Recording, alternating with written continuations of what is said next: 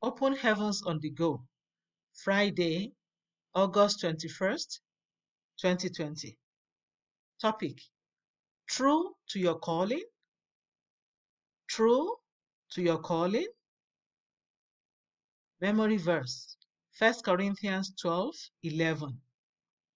But all this worketh, that one and the selfsame Spirit, dividing to every man severally as he will. 1 Corinthians 12:11. Bible reading: 1 Corinthians 12:12-30. For as the body is one, and hath many members, and all the members of that one body, being many, are one body, so also is Christ. For by one Spirit are we all baptized into one body, whether we be Jews or Gentiles, whether we be bond or free, and have been all made to drink into one Spirit. For the body is not one member, but many. If the foot shall say, Because I am not the hand, I am not of the body, is it therefore not of the body? And if the ear shall say, Because I am not the eye, I am not of the body, is it therefore not of the body? If the whole body were an eye, where were the hearing? If the whole were hearing, where were the smelling? But now hath God set the members, every one of them, in the body, as it had pleased him.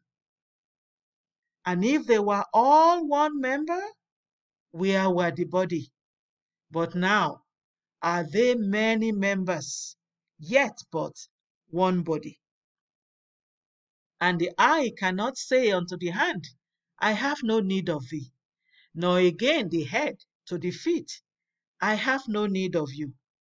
Nay, much more those members of the body which seem to be more feeble are necessary, and those members of the body which we think to be less honorable, upon these we bestow more abundant honor, and our uncomely parts have more abundant comeliness.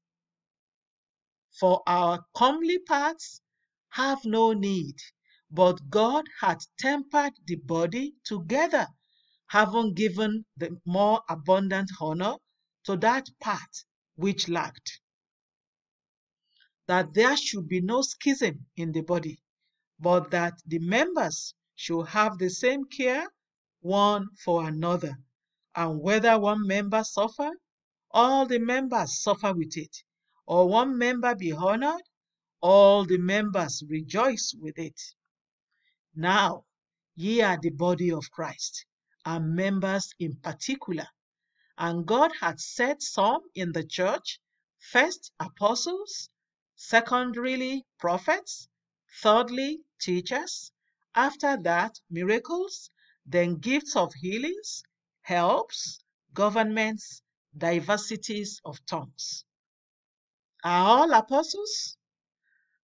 Are all prophets? Are all teachers? Are all workers of miracles? Have all the gifts of healing? Do all speak with tongues? Do all interpret? The message. There are many people in ministry today who are going off track because they are operating in areas wherein they were not called. Some, out of personal ambition, are operating in callings that are not theirs, while others are innocently operating in the wrong callings out of concern. Having a burden about something or seeing a need does not automatically translate to a calling.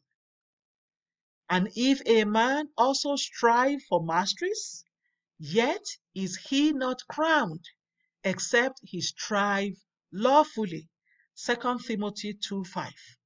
According to the above Bible verse, Anyone who does things outside the will of the master will be disqualified. Everyone who God has called is called by him. If what you are doing is outside God's calling for your life, no matter how good you are in that calling or ministry, it is regarded as irrelevant. Paul was greatly burdened by how the Jews were walking outside the will of God. He kept preaching to them, yet they kept persecuting him. The greatest persecutions he got were from Jews because God was trying to point him in the direction of his main calling, the Gentiles first, then to kings, and then to the children of Israel. Acts 9:15. Had he not been so persecuted by the Jews, he would not have been able to take the gospel to as many Gentiles as he did. Thank God that in Acts 18:5-6, he finally decided to leave the Jews and go to the Gentiles, to whom he was primarily sent. God calls people for a reason, and if anyone were to leave their calling to attend to someone else's, there will be trouble. Imagine someone who is called imagine someone who is called to cause a great evangelical revival, being so burdened about leadership in the nation that he distracts himself by contesting elections.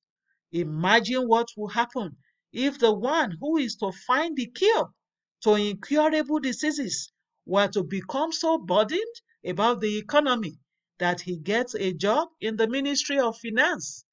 You need to identify your calling through the guidance of the Holy Spirit and stay in it so as to fulfill your destiny and, more importantly, for the world to be a better place.